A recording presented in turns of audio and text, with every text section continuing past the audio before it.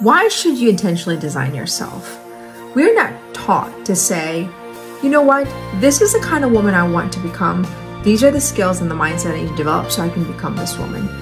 We often feel like there's no way out. We are born this way. This is what circumstance we've been given, and this is it. This is my temperament. This is, my aptitude.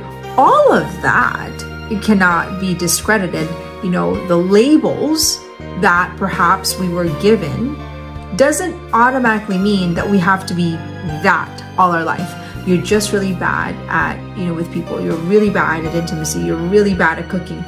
We can design who we want to become if we are willing to expand our mindset, grow, and develop new skill set so we can become that person.